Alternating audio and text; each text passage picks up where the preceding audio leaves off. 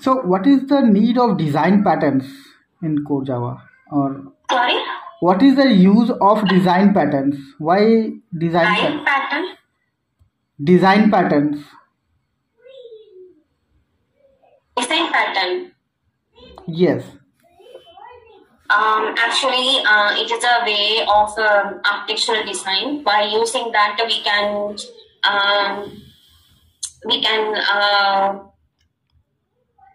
use that in our system and application. What is factory design pattern? Sorry, 1 minute.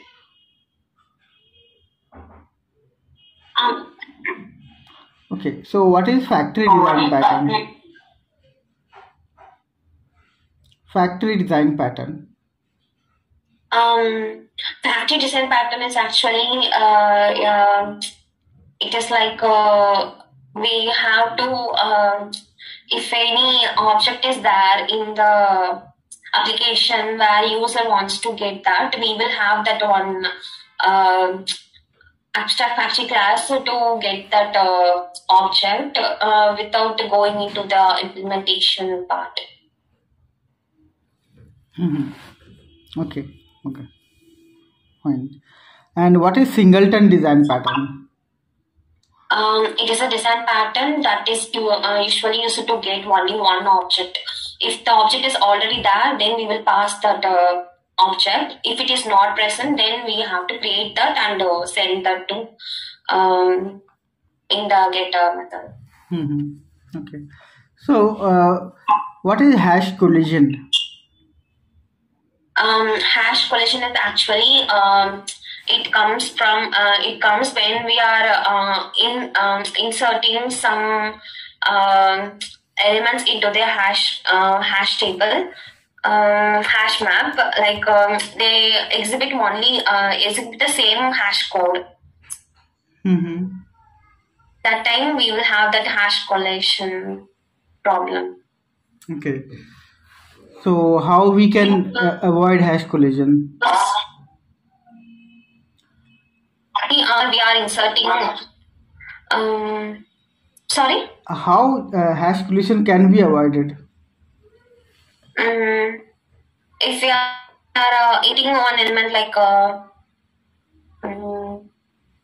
hash and the first element is hash, then second element is hint. So hash hint. The first character is HH. So if the first H character is converted into integer, so that place is going to insert in that position. So in that bucket, we can avoid it by using the linked list format, like one map, one node, then another node is connected by the address part. Okay. So what is the use of finally block?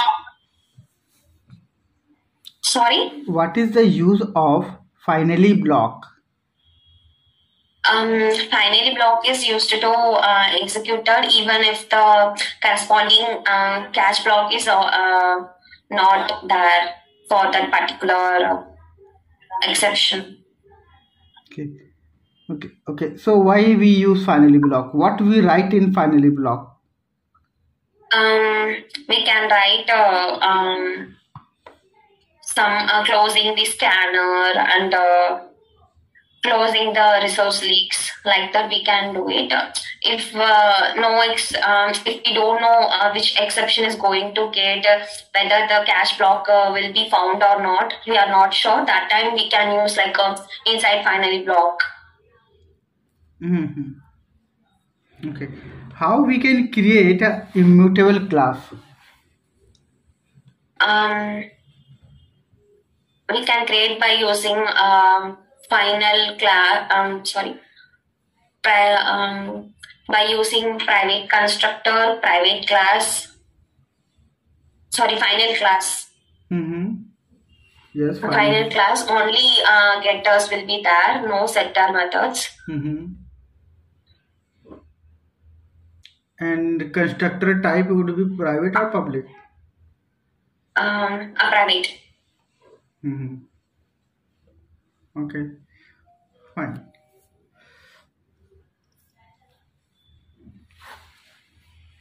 So null pointer exception is a checked exception or a unchecked exception? Unchecked exception. And resource not found or file not found? File not found is checked exception. Hmm. Fine. What is solid principle? Solid principle. Don't Mhm. Okay. In Java 8, what are the new changes? New changes is a lambda expression that is actually used to give the implementation for the functional interface methods. So we can define it. It is actually an anonymous function without name. We can usually have that set of parameters, then that arrow mark, and inside that we have that curly braces, open curly braces. So inside that we can have the implementation and we can have the closed braces. Then functional interface. Functional interface, it has only one abstract method. If we define the method, that method, then we have to implement that method in the classes that we are using function interface. So it is denoted by at functional interface name annotation. Then we can define it using if the function interface name is interface shape, then inside that we have that draw method as abstract method. Then we have to give that implementation in the class which is inheriting this.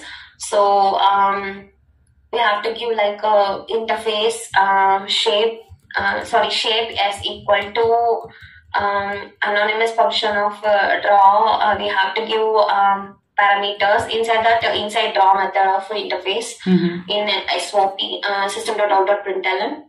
Like that we have to implement this. Then the another function we can also use default methods inside function interface with implementation also. We can call it by using fine. By using that. Then it is not mandatory to implement that the default methods in the inheriting classes. Then we have fine. Wait. What is consumer interface? What is consumer interface? Consumer interface is actually a functional interface that has that accept that accept parameters and return true or false. Okay. So, have you also worked on microservices? Yes, sir. Okay. So, how the two microservices communicate? I mean, how we can connect two microservices? We can use a REST template to communicate between the microservices. Any other ways we can communicate? Maybe using a paying client, but I haven't worked on that. Okay, fine. So, do you know any asynchronous way of communication wherein message queue, MQ, anything is used? No, sir. What is circuit breaker?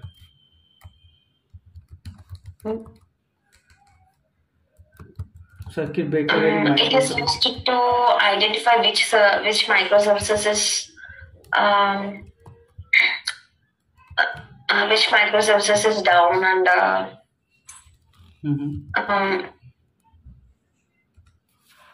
for that we have to implement the circuit breaker in our microservices architecture.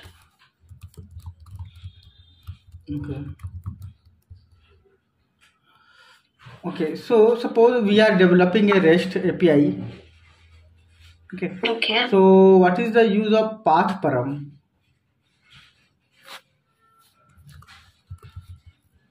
Path parameter. Yeah. We can give more number of parameters in the browser URL by using the at path parameter, at request parameter annotation. We can get what is the parameter that is actually given by the customer in the URL.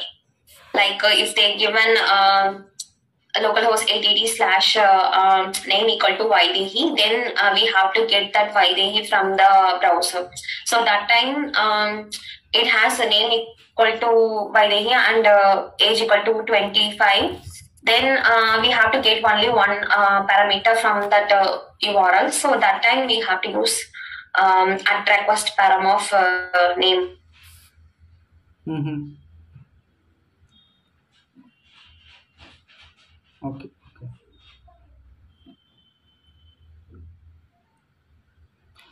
So what is query parameter?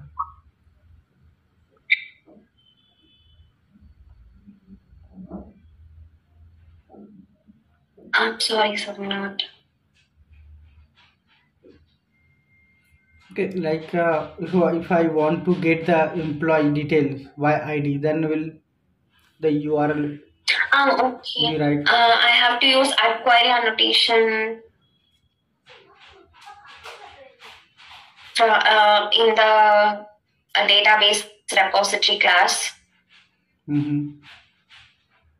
If I'm using JP, if I'm using add repository annotation in that particular class, then it works as a repository. In that interface, I have to use add query annotation to get the details, employee details from the database. Like a query of from then quotes from employee where employee city equal to Coimbatore means it will get the employees whose location is Coimbatore. It will return the list. Mm-hmm.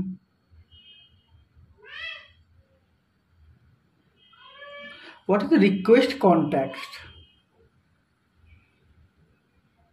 Request context in HTTP.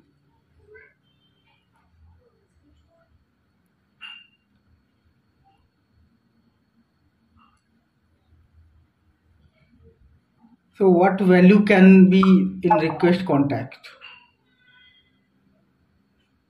Value means I mean, in request context, what things can be there? Like what is like request context? accepting, Right. Go ahead. like producers consumes. Okay. Producers consumes we can give XML or JSON.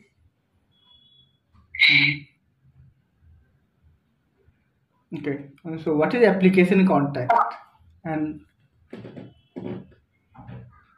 application context is the one that that will be that is the one will be created when we are running the main Spring Boot application, Spring application.run. This application context will create the Spring container for us. Then it initializes the Tomcat and dispatches servlet for our application. Right. Okay. What is status code 200? 200 is okay. And what other status code you have used? 404 not found. Then 401 unauthorized.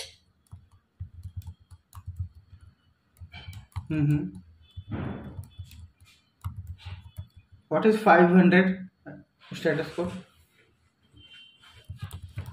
Sorry, I haven't used 500. So 500 is very basic, so you don't have to use. So program most of the time throws 500 errors. Have you seen 500 errors?